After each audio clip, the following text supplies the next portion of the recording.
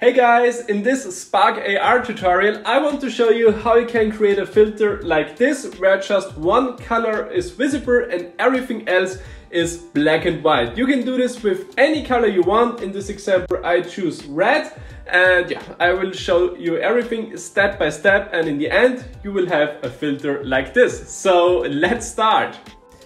Hey again, so let's create a filter here in the Spark AR Studio where everything is black and white except one color. So to do this we have to do a few steps. The first step is that we extract our camera texture from our camera object. To do this, go to the left hand side to your scene, click on the camera object, go to the right hand side and here click on texture extraction on the little plus next to it. So now you can find the camera texture 0 in your assets panel. The next step is to create a material. So for this, go to the assets panel, click on the plus and here just click on material. Now after the material is created, I leave the name to material 0, but then I just click on the material, go to the right hand side and set the shader type to flat. So now we go down to diffuse, and here next to texture you can find a little arrow. Just click on it and you will find this yellow patch in your patch editor.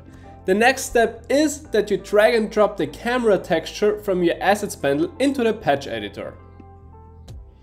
So now we have those two patches, but we need of course one patch in between those two, and we can find this patch in the asset library. So for this we go to the left hand side and click here on this little folder icon which says asset library.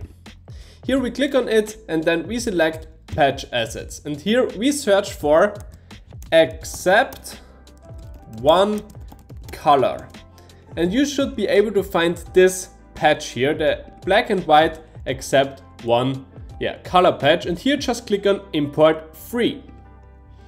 After the import is done you can close the AR library. Now you will find a new patch in your assets panel, and now you just drag and drop this patch into your patch editor. So now just connect the RGBA output of the camera texture with the texture input of this new patch, and the output goes to the material diffuse texture output input. So the output goes to the material 0 diffuse texture input.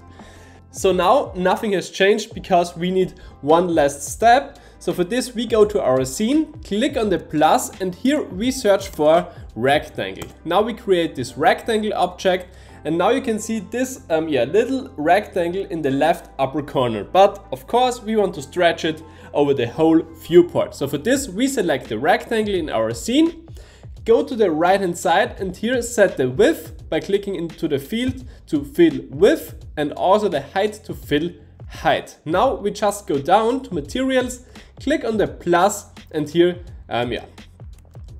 select this material. At first the black and white except one color patch is set to red, so you can see that some red things will be the color, but it's not really that much of red. So when you go down to the patch editor you can find this threshold and also this smooth slider. I would recommend to set the smooth to 0.4, and here you can just play around with your threshold. When you higher the threshold you see more red tones will be affected for the effect. So now there is really much affected because the skin color also has some red tones in it, but just play around and find the correct settings. And also when you click here on color you can also change the color. For example, when I can set this to blue or yellow, and then all the yellow tones are will be colored. I have no yellow things here but something blue, so I will set it to blue and then hit OK, and now you can see that this is not blue because it's not the right tone. Maybe cyan, nope, but when we the threshold you see that it is a little bit blue. So I hope I could help you with this tutorial. I will set it back to red. So I have this red book here, set down the threshold to, let's say, 0.2425, and I think that's a pretty cool effect. Just play around with the patch and you will have a nice filter for your Instagram. So thanks for watching. If I could help you with this video, give this video a thumbs up, and if you're new to this channel, it would be nice when you subscribe to it. Thanks for watching and see you in the next video. Bye!